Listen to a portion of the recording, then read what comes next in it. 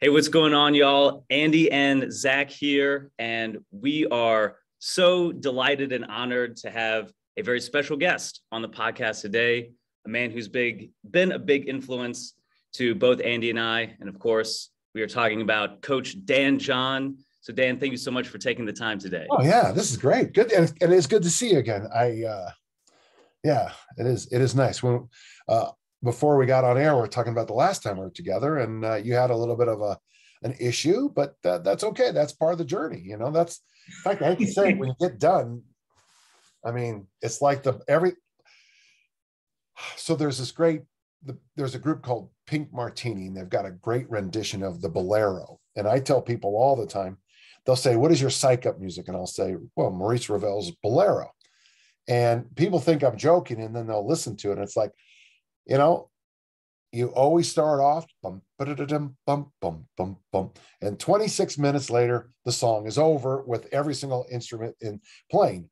And there's a bit of, and it's odd to say this, but sometimes losing or getting injured or having a life situation that, well, as the great poet Chumbawamba taught us, you get knocked down and you get back up again. And I'm never going to let you down. A brilliant, brilliant piece of poetry.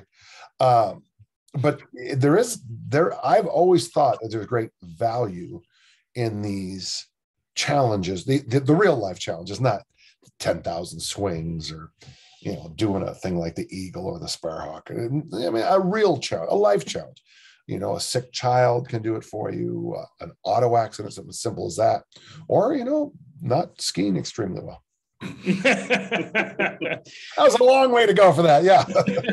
I was going to say, despite an entire week of skiing well, it only took a few seconds to really turn that ship around. So for context, everybody, in early 2021, I went out to Utah for a ski trip. And before I actually went out on the slopes, Dan was gracious enough to have me over in his neighborhood, and we had a little workout, and we did a big ruck walk, heavy hands, ankle weights around the neighborhood. That was super fun. And as it would turn out, that would be my last long walk for about 8 months. Yeah, had a little accident, broke the tib fib just a few days later. And as luck would have it, just a few weeks after that, Andy actually ruptured a biceps tendon. Mm-hmm. And so between my right leg and his right arm, we were quite the sight in the gym. So these hard lessons that we learned through injury are ones that Andy and I have been learning the hard way. And people think I'm joking when I say it, but it's just like, you know, teaching a high school football player what it means to be hurt versus injured. Some kids literally never get that. Mm-hmm. So hurt is when you can't make a fist the day after a game because the position you played, you were, you know, the whole game, you know, I remember one game we're playing, it was very cold. And the next day there's no way I could have done a whole bunch of things. I was just hurt. It wasn't lifelong. You know, I wasn't out. Your hamstrings hurt after sled workouts. You're not injured, you're hurt. And then there's injury. And then injury, well, cue the music, you know, here we go. You know, you wake up, you look around, and there's a whole bunch of people in gowns with masks on, and okay, here we go. And then they start pulling stuff out of your body that you didn't know they had put there. And, you know, it's very private areas. And here you go. Let's do this again. You know, let's start the song. Yeah. So I think injury, you know, passages are, we all go through passages in life. And for most of the listeners, I'm sorry, they would recognize things like graduate from high school as a passage. In my case, it was high school, junior college, bachelor's degree, master's, starting as a teacher, you know, kids, grandkids. These are these passages. And most people will tell you, you look forward to these events, but, you know, then you become the FNG, you know, you're now the new guy. You know, now you have all these degrees, and then you show up, and on the first day, you look at the clock and you realize the clock is at the wrong time, because at the school you're teaching, to work with another thing, they've set the clocks forward everywhere. My first teaching assignment at Judge Memorial, it was called Judge Time. And instead of changing the schedule, which would have taken one person one day to do, this person who didn't ever do anything just had every clock in the building move 4 minutes ahead. And when you're the new guy, your first thing is, well, why don't we just change everything? And of course, everyone yells at you because the simple logical answer is never right when you're in a new place, right? Why are we doing this? Shut up. You don't know what you're talking about. And then later on, all of a sudden you start to piece things together and it does make more sense, And so one of the nice things about injuries is it gives you it's a passage of life that I think makes you explore things differently. And I always tell people, I call them the Lees. Injuries and illness challenge you spiritually, emotionally, mentally, physically, obviously, but economically can challenge you. If you're trying to coach with a bad wheel, you're and you're telling people they got to squat and you can't stand up. I mean, that's a challenge. And Stu McGill's book, which is a brilliant title, The Gift of Injury, the beauty of that. And because so as horrible as injuries can be, as horrible as illness can be, if you're still standing on the other side of it, it gives you a chance to kind of refocus and recapture, what's important to you. Have you discovered that, Alex, in the last year? I'm sorry, Zach. I'm sorry, Zack, in the last year. Yes, absolutely. Give me one example of something you appreciate more now. Well, I tell you, you don't. We just talked about just going for a ruck as a workout. I can just remember thinking as I wake up with an external fixator on my leg, I was thinking what I wouldn't give to be able to stand up and walk around, take a walk around the neighborhood, enjoy the sunshine, enjoy the fresh air, or walk in the rain for that matter. But just the idea of not taking your mobility quite literally. We're not talking about, internal not mobility, but mobility. But literally your ability to just mobilize yourself, get from point A to point B. Man, I tell you, I just will never take that for granted again. And that's why it's the gift of injury, the blessing of injury, if you will. I was with Steve Ledbetter at a discus camp after my first total hip replacement. And people would say, do you want to take the golf cart? And I'd say, no, I got this. People say, we're going to drive down street, downtown. No, I'll meet you there. I'll walk. And about 2 or 3 days in, he goes, what's with this? I go, after you've been limping in total pain for 5, 6, 7 years, going for a walk is so exciting. Makes you so happy. And some of our listeners are going, wow, that's so true. And then they want to tell us their story. And some are going, it's 5 sets of 2 or 2 sets of 5. So, Yeah, exactly. And of course, Andy and I, as I think most people in the fitness industry, we work with people who are middle-aged and obviously older. And so a lot of times as, young bucks, it can be kind of hard for us to put ourselves in our clients' shoes a lot of times, as empathetic as we try to be. But when something like this happens, suddenly we feel a lot closer in that respect. So I have a 60-pound weight vest, and I encourage young personal trainers to do their bullshit workouts wearing that thing. And then next time an obese client comes in, remember how they felt with that extra 60 pounds. And empathy, which is something I don't have a ton of, but I strive to be better at it. You go to one of these crap 24/7 gyms, and there must be good because they have their name on their shirt, so they got to be really talented. I mean, you have to be, get your name on your shirt, you have to be really good, and they just destroy people. There's a great How I Met Your Mother episode where they go to a personal trainer and she's a horrible person. And the whole episode is it's the worst. And the thing is, you look at it, the personal trainer in the show is horrific. Having said that, that's also what I see at most gyms. My point is, if she wants to be such a badass, instead of weighing 104 pounds and telling people do 100 push-ups, throw that weight vest on and then tell me what it feels like. If you're a typical woman coming to who weighs 190, 180, and having to do 90 burpees, it'd kill you with that weight vest on. Mm-hmm. So one of the nice things about injury, and that's why I think often coaches get better when they have children and grandchildren, is because all of a sudden they stop thinking of little, Billy, my outside linebacker, isn't an NFL player. He's a 15-year-old boy who's worried about zits. And if he has to ask a date on homecoming, when I was the head sophomore football coach, I had a policy. If you played on the team, you had to ask a girl to homecoming. And my athletes told me years later that the hardest part of being one of my football athletes was having to go to homecoming. But it's a life lesson, and it helped me because I saw my 15-year-old boys as 15-year-old boys, not 25-year-old men. Mm. Yeah. That sort of reminds me, I had a client who was in his 60s and former baseball player and a little overweight, but he really liked to bench press and do a lot of,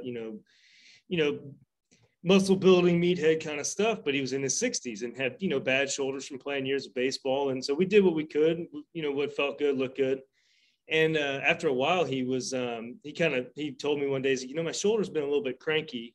I think it might be from this bench press or whatever. And I was like, okay. And he's like, but I really want to bench, but I feel like I can't keep up with my grandkids as well as I'd like to. And I looked at him, I was like, Steve, what's more important, the bench press or hanging out with your grandkids? He's like, hanging out with my grandkids. I was like, we don't have to bench press. We got plenty of other opportunity, here and there. If one day, we can come back around to it and looks good, feels good, we'll rock it. But if it's interfering with what's most important in your life, then we're not going to do the things that's going to take you away from family time, from grandkids, stuff like that. So we ended up dropping the bench press for a while, and he was happy. And that's all that mattered for him. I haven't bench pressed in this millennium. Really? Oh yeah, it's a garbage exercise. Now, last week I finished my whole snatch and clean and jerk program, so this is a deload week for me. But Friday afternoon I was snatching and clean and jerking, but couple benches and I can't throw a baseball, I can't throw a ball, or I can't. When we go to the amusement park, I can't, whip that 67-mile-an-hour fastball that I'm famous for. I'm not bragging, just throwing that out there. Yeah, I mean, you're right, exactly right. And there are a number of exercises. Somebody, as many people know, I hate the burpee. Now, I don't hate the inventor, Royal Burpee. None of this is his fault.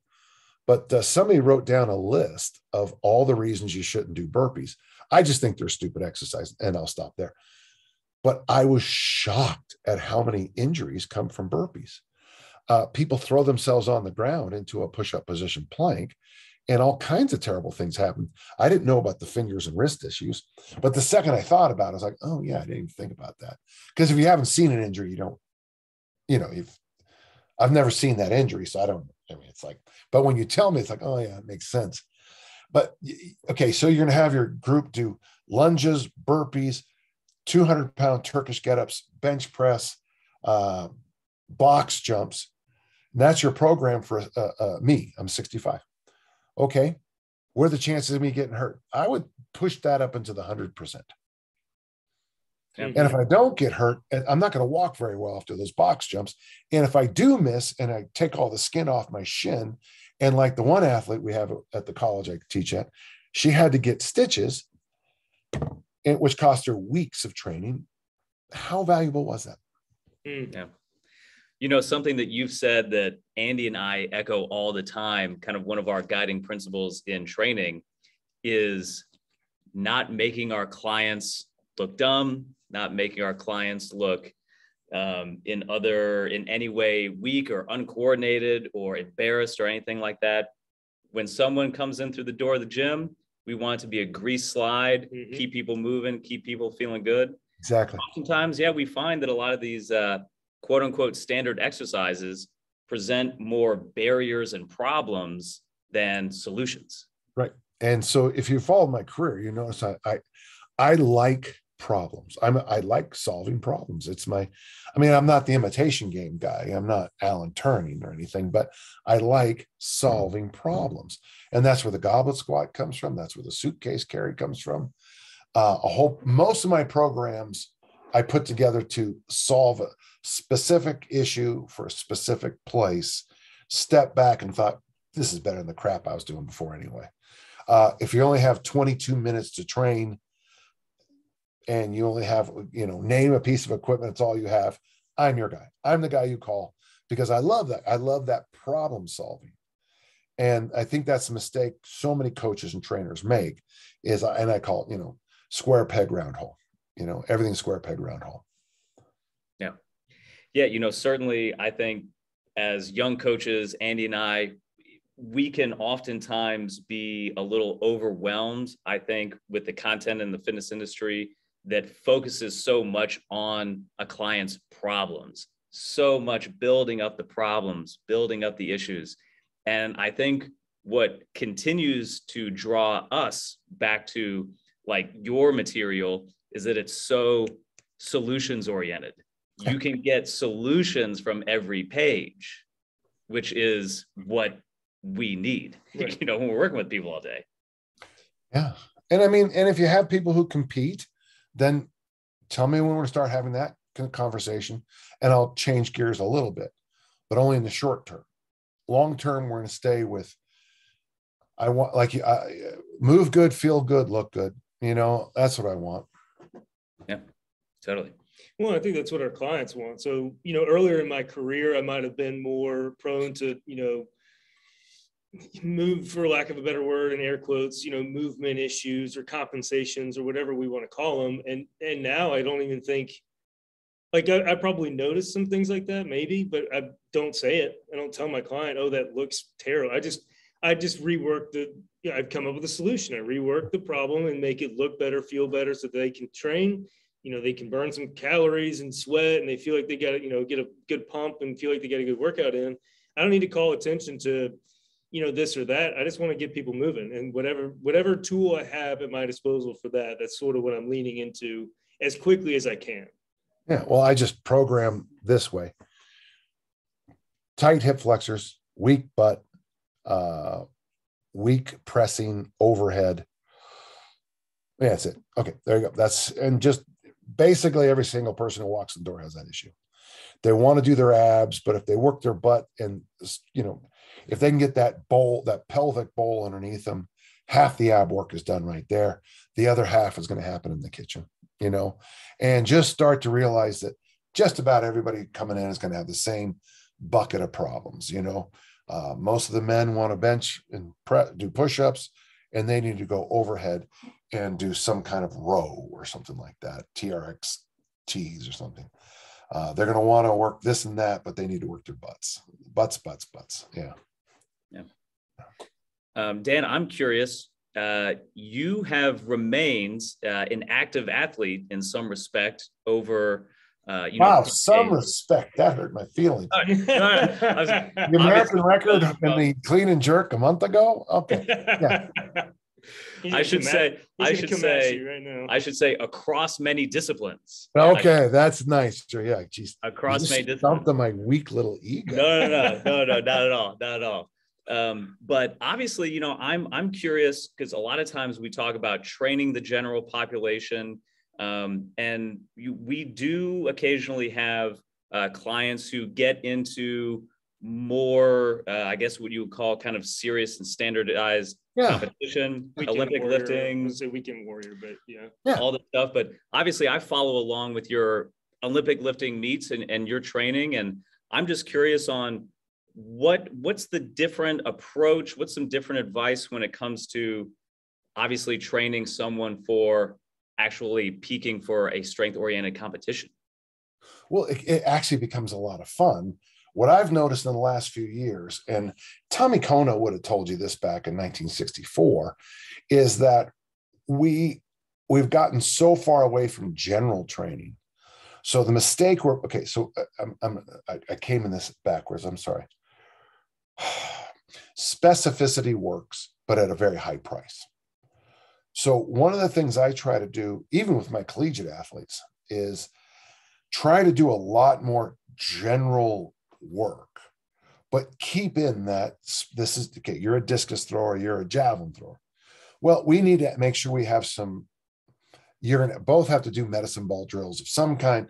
You're going to have to do some simple technique work, but we're not going to do any exercises, loaded exercises that will, we're going to just, like, for example, if javelin thrower needs this, this, and this, well, we're going to press, farmer walk, and front squat.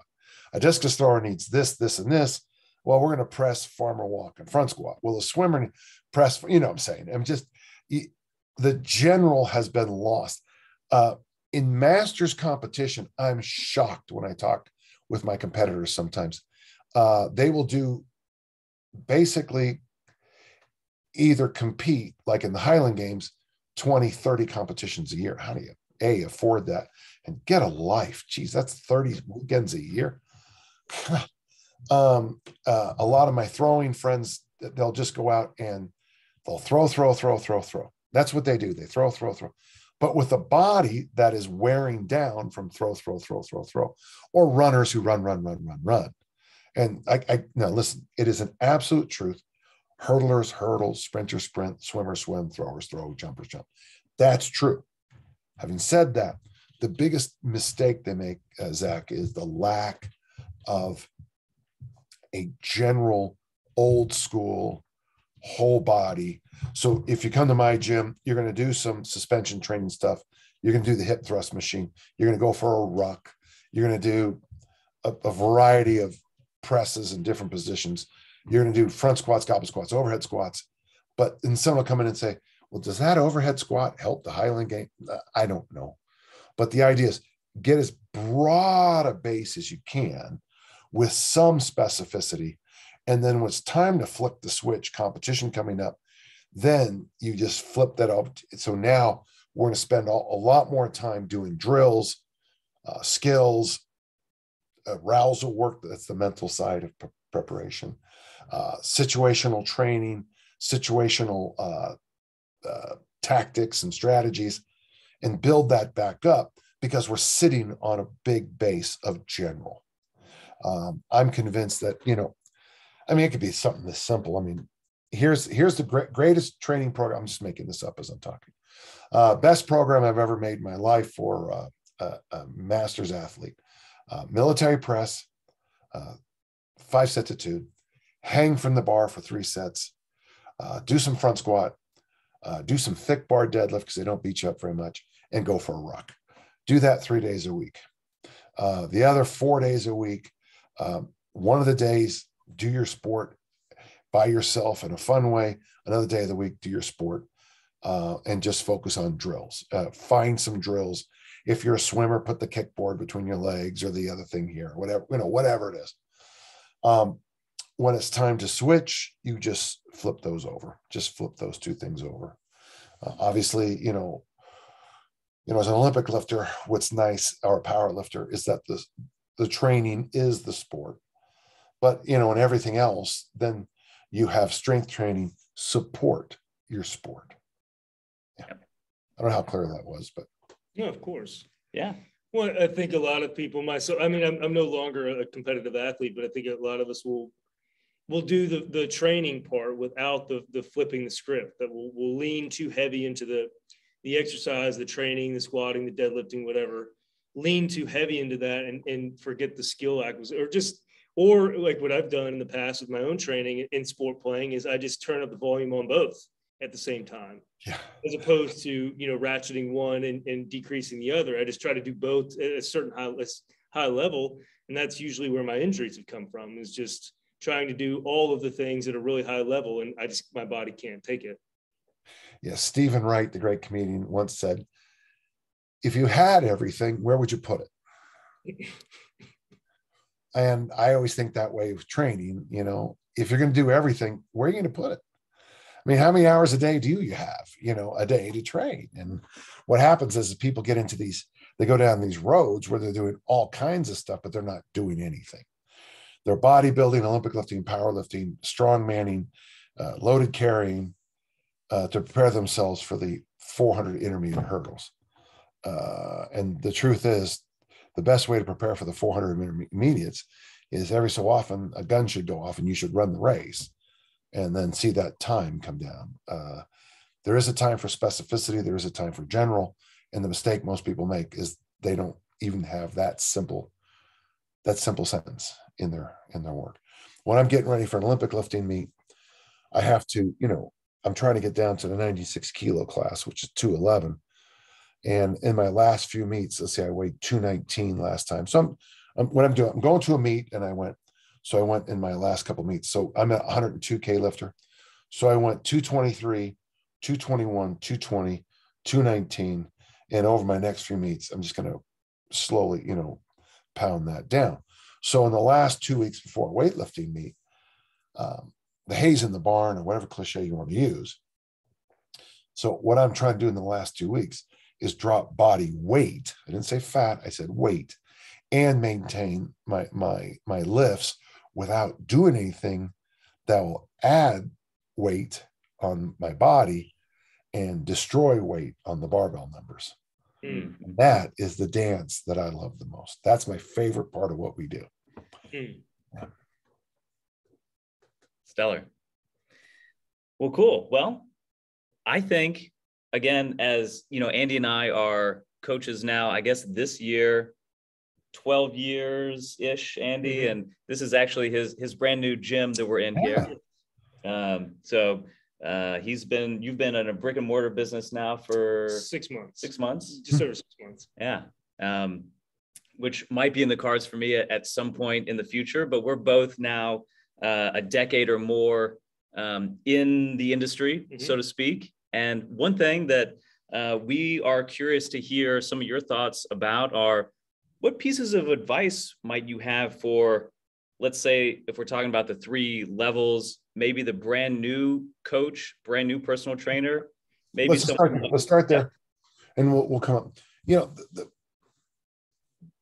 This actually is probably the hardest of the 3 levels you're going to talk about, because there's a number of things I would expect you to know. For example, let's just start with the most basic. I'm doing a workshop Saturday with he's a 2-time Olympian. He's a buddy of mine. I'm doing a workshop at his place. And hinge versus squat. I mean, just to me, that's like nothing. I mean, that is air. And yet I'm going to do a 4-hour presentation on hinge versus squat. And I'm going to show people all these movements and how to work the ankles, how to work the knees, where everything goes, what you're supposed to do. So, and then at the same time, when you're a young personal trainer, you also have to know a whole bunch of the stuff behind you. I can see you've got some bent bars back there, mm-hmm. and you got the safety squat bars, you got a couple different racks. Well, they have to, okay, and that's a dumbbell rack there. Okay. Mm-hmm. Is that kettlebells underneath it? Kettlebells underneath it, yes. Yeah. So they have to, so I would suggest at some level, just to work in your gym, you would at least have been, I think, at least a basic kettlebell certification, because you have them. At some level, you should know the dumbbell world. Here's the biggest one I'm picking up. People don't know the difference between a barbell and a kettlebell. I did our advanced Russian RKC 2 cert a couple of weeks ago, and people are still addressing the kettlebell like it's a barbell. In other words, when they start a lift, they have the kettlebell either between their feet or where their toes are. Well, that's a barbell. A kettlebell should be out front, so you hinge it into every kettlebell movement starts with the start of a swing. Everyone does. It's a swing. It's not a deadlift. It's not an Olympic start deadlift. So knowing a kettlebell versus a barbell start, so let's go over. You should have some level of understanding of barbells, some level of understanding of kettlebells, and then that kind of weird thing called dumbbells, okay? Because they do a lot and they don't do a lot, depending, how you use them. I see this massive squat racks behind you. So you have to have some knowledge of pull-ups, push-ups, the squat world, the powerlifting world at some level. Maybe you don't know the Olympic lifts, but you should know what snatch and clean mean. clean and jerk mean. At some levels, you should understand rest and recovery. I have over there a sleep mask. I have a white noise maker. I take specials. I take Hibernate. Hibernate is a sleep thing I take every night. Sleep is primary. Sleep is focused. I'm down to, I only think this is, okay, for those of you listening, this is my my little hydraulic gun or whatever the hell they call it now, massage gun. Yep. And oh, that feels good. At some level, you should understand why saunas and ice baths have the same body responses. One's a little bit easier, sauna, than the other, okay? You should be able to talk fluently about napping, meditation, haven't got to hydration, which many of us call drinking water. You should understand the role of hydration, elimination, and all of its forms. And then finally, at some level, you should have at least a fallback on nutrition, be able to summarize proper nutrition. You shouldn't say anything stupid like fasting is bad for you, because what do you mean by fasting? Because, you know, I fast every day. In fact, I'm fasting as we speak, because as long as I'm not putting food in my mouth, I'm fasting. So I just had some egg sandwiches a few minutes ago. So I've been fasting ever since I swallowed the last one. You know, it's like, Dan, you're such a hero. Yeah, I know. I mean, you have to be able to talk fluently about fiber, vegetables, fermented foods, fruits, probably protein, probably essential fats. To me, that's the foundational things a young coach should be able to stand. Don't just do a program. Okay, now part two of are you okay for this? Are you okay with this? By all means. The hardest thing in coaching at the first level is learning. Well, there's two sides to it, but let me just give you the most basic. So if I'm working with Zack for the first time, I'm going to make sure after I do my evaluation, my assessment, that I'm giving Zack what he needs to do for just, well, either his goal, which sometimes is just simply, I want to move better, feel better, look better. By the way, I like that as a goal set. If he tells me some arbitrary number, I want to weigh a certain number. Now, in my case, it's because I have to, because it's a weightlifting meet. Okay.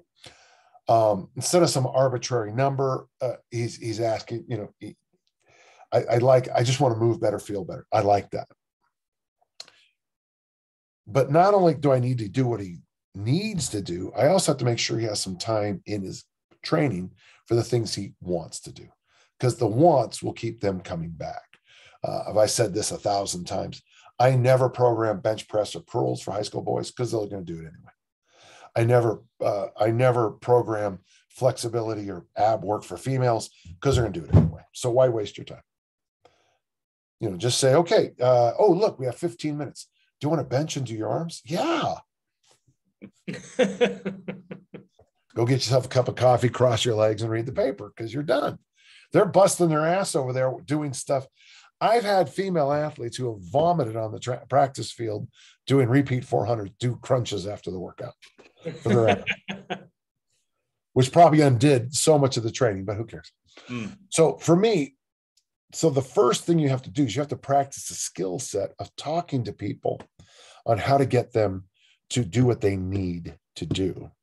And then you sprinkle the fairy dust on them with what they want to do.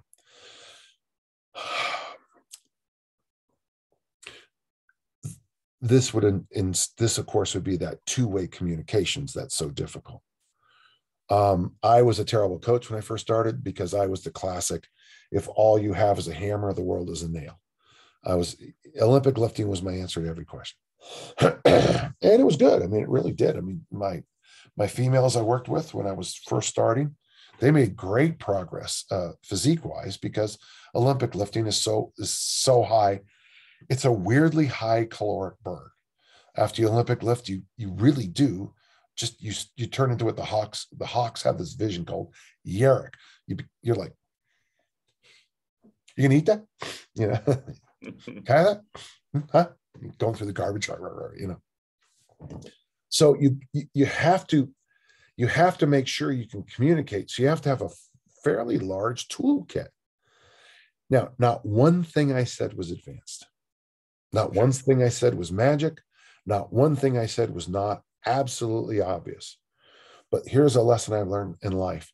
Just because it's obvious to the three of us doesn't mean it's obvious to a new personal trainer. Sure. And what's going to happen with little Edna, who's, so I got in my own personal journey. Oh my God, I woke up fat one day, weighed 113 pounds. I couldn't fit into my college cheerleader outfit. So I dieted down to 111 so I could. And I'm so proud of my journey. Well, good for you, you genetically superior, fine person. Okay. That's what drives me crazy in this business, so there'll be all, you see all these pictures online, and the workout that shall not be named uses them all the time. They're genetically better. They're just better. Every so often, and you knew this in high school, there was a girl who walked in and just looked better than everybody else. That's just DNA screaming and the luck of the draw. So that's why I tend to like personal trainers who, no offense to both of you, both broken bastards right now. But I tend to like trainers who have a bit of a story, who've been injured. So Sarge is one of the guys who I work with a lot. He broke his collarbone, in the Army, and he trained after it. And so he understands shoulders. So Ben, he's a cancer survivor, so when you talk to Ben about things, he's much better about the big picture than, whatever Cindy or whatever her name was, the college cheerleader. She's much better about when I talk to people about what my goal is, if they don't get it, I can't waste my time with them. So that's the key. And what's my goal? Do you remember my goal, Zach? Do I remember your goal? Oh. Your North Star all-time goal? Yeah. I could be wrong. I believe it's to dance at your granddaughter's wedding. That's the one. Oh man, that was magical. That was great. And when you said that, I started to mist up. When you said that, the fact that you knew that was it makes me so happy. And the fact that it's so important to me that you knew it makes it even easier for me to get up tomorrow, do my meditation, stick to my fast, eat the kimchi, eat the sauerkraut, eat the fruits and vegetables, go for a run, do my overhead work. Because that to me that's when you've nailed a goal. And look right now, I don't know if you can see it, but right there, that's moisture. Talking about that goal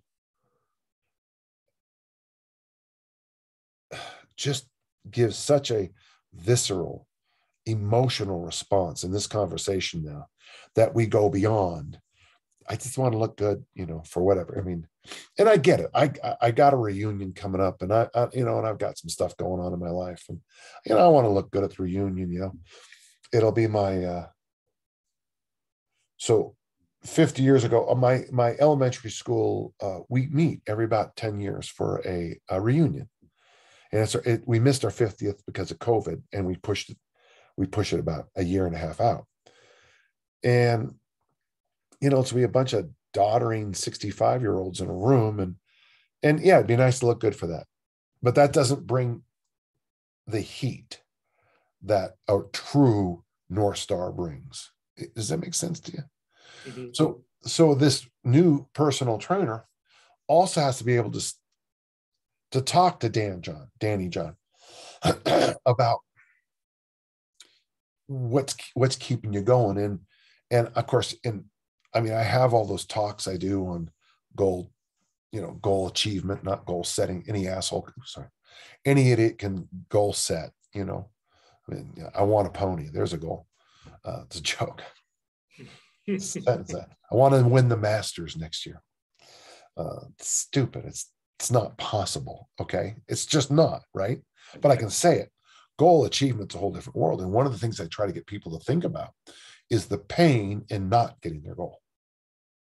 Mm-hmm. And the odd one, the pain in getting their goal. Mm. And people go, well, why are you talking about that? Well, I'd say, and I reply, about 1 out of 20 people get their goals. Sure. 1 out of 20 people my age retire without additional help from the government. Mm-hmm. 1 out of 20 people train, exercise, workout, whatever the word is. 1 out of 20 people probably read a book a year. I don't think I'm exaggerating. Am I? So, I mean, it sounds close. Yeah. Yeah. If you talk about the Venn diagram of maybe one person who does all of those things, yeah, absolutely. You're talking about rarefied air. Right. That's why we have Dad John on the podcast, right? And I'm sure the gentle listeners right now thinking, what a douche. God, this guy's a jerk. But here's the thing, folks. There has to be more pleasure in not getting the goals. There has to be more pleasure in not getting goals. Otherwise, it'd be 19 out of 20 people get their goals. So, let's see. What have I? Okay, yeah. I mean, the other night we went out, and I think I had a Jack and diet, and then after that, I just had diet the rest of the night. And I do that sometimes in social. I want people to hear me say Jack and diet, and then I just have diet. So people think if you're on your 12th beer and I'm on my 12th diet, it's not so weird. I mean, the conversation is, but not, but it's very simple for me to not drink that round two. Does that make sense to you? Mm-hmm. Absolutely. But there's a lot of pleasure in having 12 Jack and diets. For sure. I'm extremely, two things the audience should know. For the women in the audience, I'm very attractive after you've had 12 Jack and diets. I'm extremely good looking. And I'm also, after I have them, I'm much funnier than I used to be after, because I just think I'm hilarious. So, but see, there's more pleasure sometimes. I got to tell you, I mean, I use this example way too much, but I like it. We're on the way up to a track meet in Montana, I think it was. And somebody on the team bus says that Playboy magazine has said that Utah State University is a top 10 party school. And honestly, I've never heard a bus have more of a, And so Tarl Lidvigsmoon and I, was our steeplechaser. He's from Norway. And we were the two guys who actually did have partying. And we just started talking. And it was this is an important moment. We just started talking about, did you know the school we partied that much? And I'd be like, man, I'll come home. We would get home at Sunday mornings, like 4 a.m., 5 a.m., and I'd ask my roommates, what'd you do? And it was always the greatest party of all. I never went to the greatest party of all time. I always missed them for some reason. And I would say, yeah, I know there are parties and I hear about them, and then I realized how much more fun it would have been in college to go to all those parties than be in a bus going up to Missoula, Montana in a snowstorm to throw in a freezing cold day, the discus. But that's why only 1 in 20 people get their goals. For me, I always focus on how much pleasure I will get. When it's time for me to dance with Josephine and I stand up and I'm 87 years old and I show her how to dance the YMCA and from my college years or whatever the hell it is, who cares? Or the Macarena, because or the chicken dance or whatever it is, it'll have been worth it to get 9 hours sleep instead of 6. It'll be worth it to have 1 Jack and the rest diets. It'll be worth it to eat the fermented foods and go for those rucks and walks. And that's a hard thing to explain to a new personal trainer. Everything I just went over. I was say that's some powerful stuff. It's getting those scales weighted. Again, granted, like you said, the pleasure of not getting to a goal.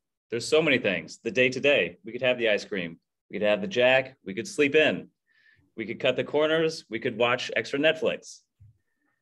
And Yeah. Keep going. Keep going. No, my point is keep going, because today we have track practice today at noon, and I had to cut so I can come visit you guys, which was great. But I'm out there and I'm watching. It was our women's team out there, and there's not very many females out training. And I kept thinking about, what is it? The numbers are just disastrous. It's like 1 in 30 high school athletes compete at all at the next level. And only 1 in 60 collegiate athletes use all 4 years eligibility.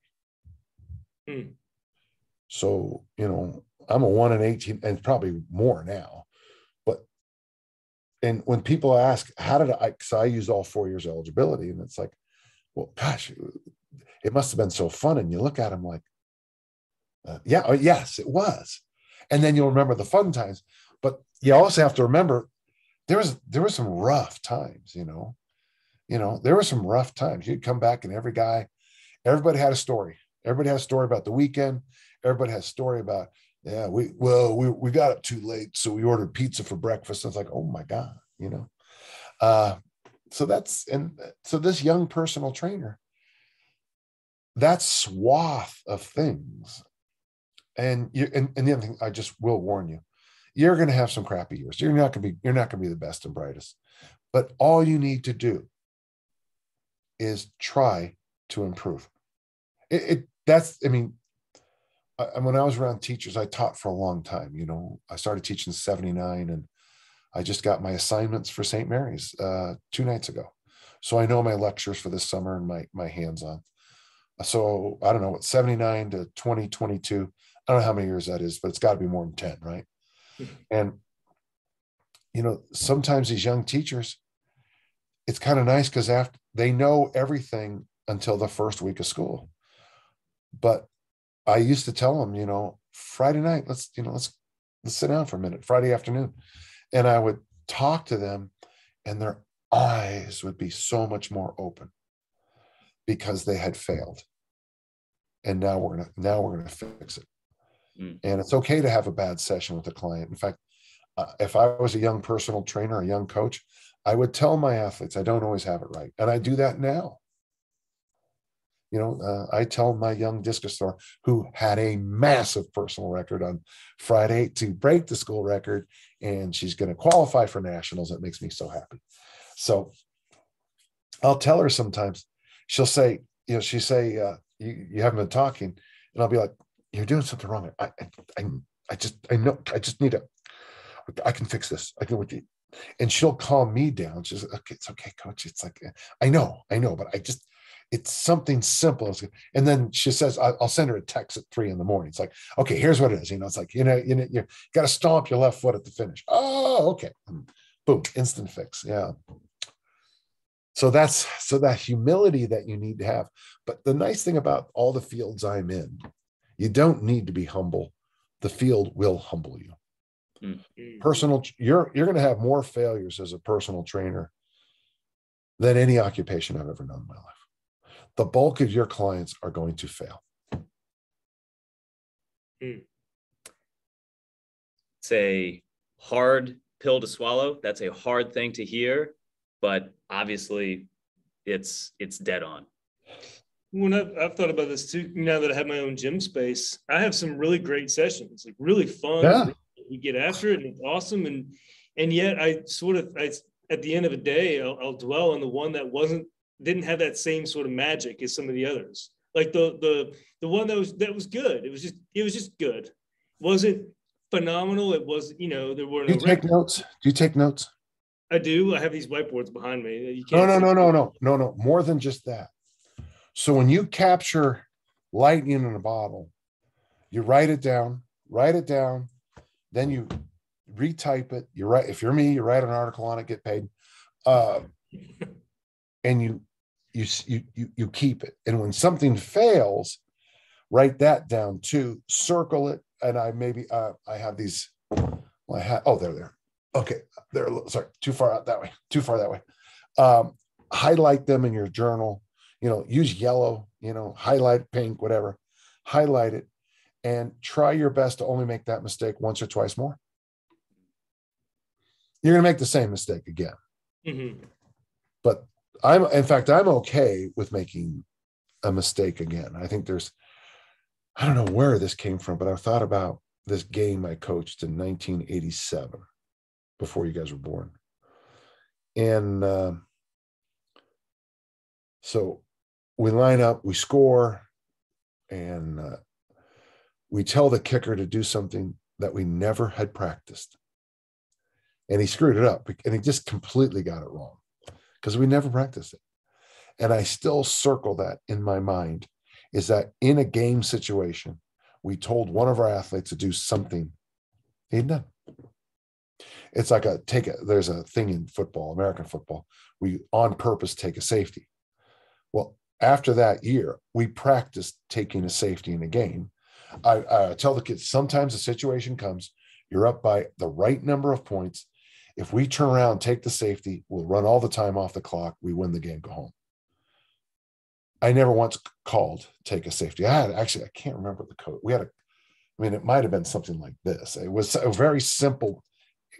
So this was all verticals. Okay, that was for our wide receiver and running back would all go vertical. This was quarterback sneak.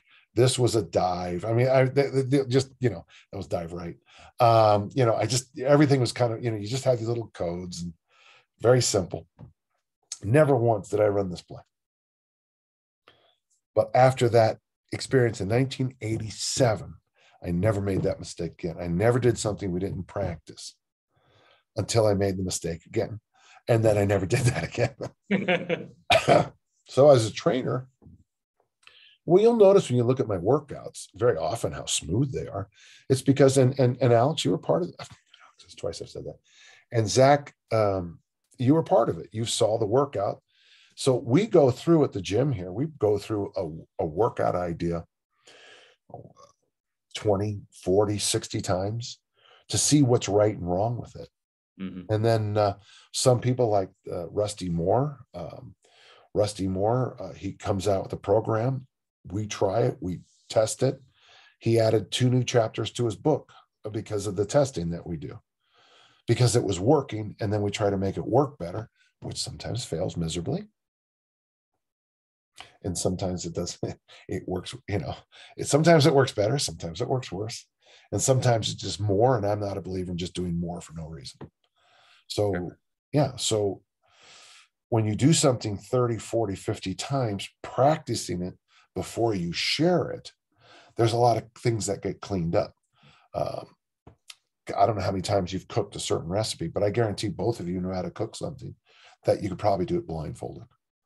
And when you get a new recipe, there's always that fear of what do they mean by TSP versus which one is teaspoon and which one is tablespoon? And, whereas when you cooked it 50 times, you just don't even look at it. You just go like that, you just, yeah. And that's actually, in my new book, I have a chapter on chefs and cooks.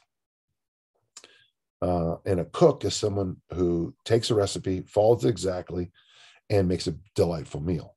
A chef is someone who walks in the kitchen, looks around, and puts together a delightful meal. And the mistake we make in our field is that people all think we're chefs.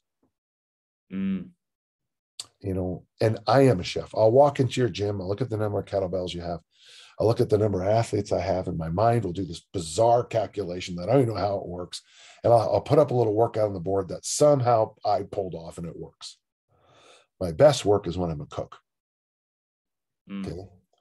My best work is when we have 22 athletes with 22 Olympic bars, and they all snatch when I say that we all, and then once we did that rep, add weight, next one. That's my best cook. I'm best as a coach when I'm a cook. And when I have to be a chef, I have to be a chef. Yeah.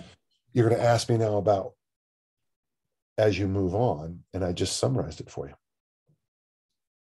It's funny I say that because an advanced trainer or an advanced coach knows that you have to follow the recipe until you look around and quick, another football story, really funny one. Please. Yeah, of course.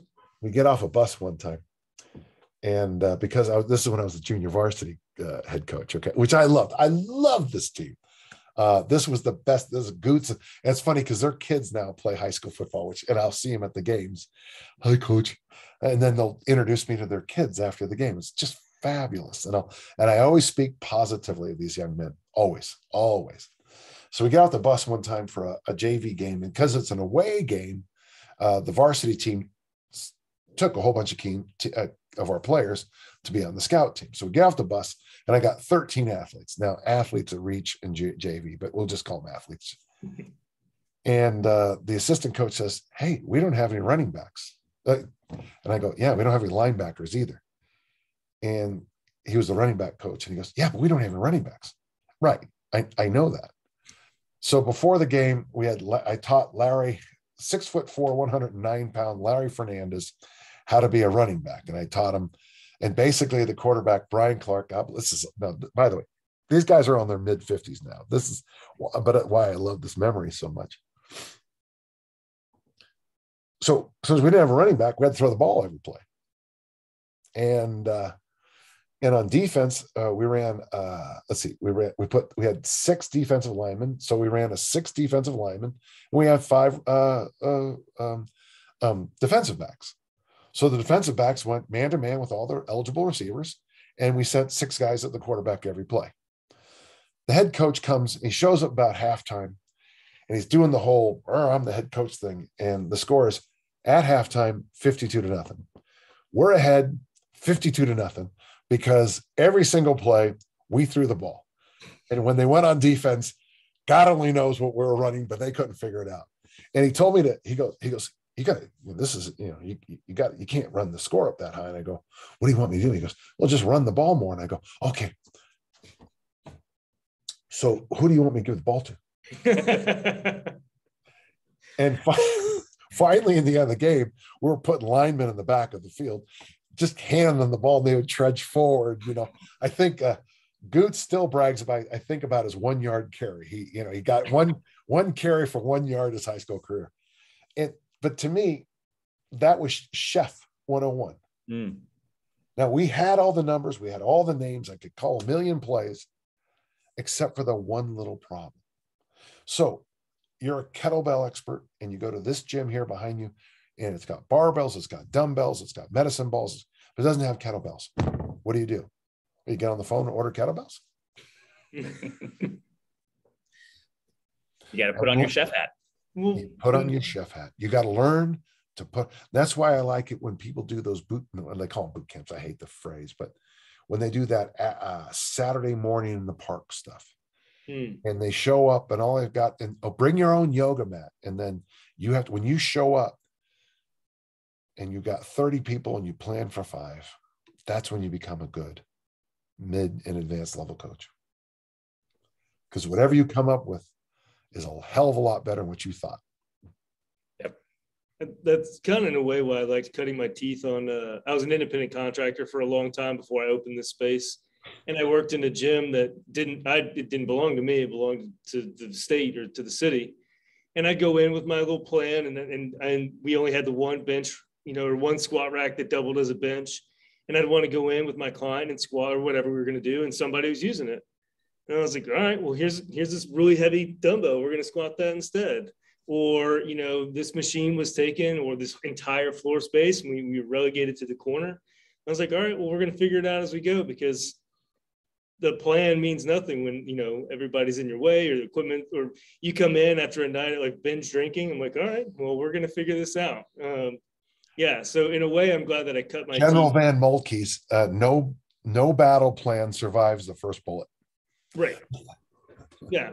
So I'm glad that I got my experience or cut my teeth as a coach in that sort of environment first before opening my own space where I can dictate, whatever I want. But it's kind of nice to come in and have a plan, and then, somebody throws you a curveball or 5 and you run with it. And you're like, okay, we're going to get a good training experience. When you go to a new school, and this is what bothers me, it takes, people ask how long does it take to turn a program around? I always say 3 years.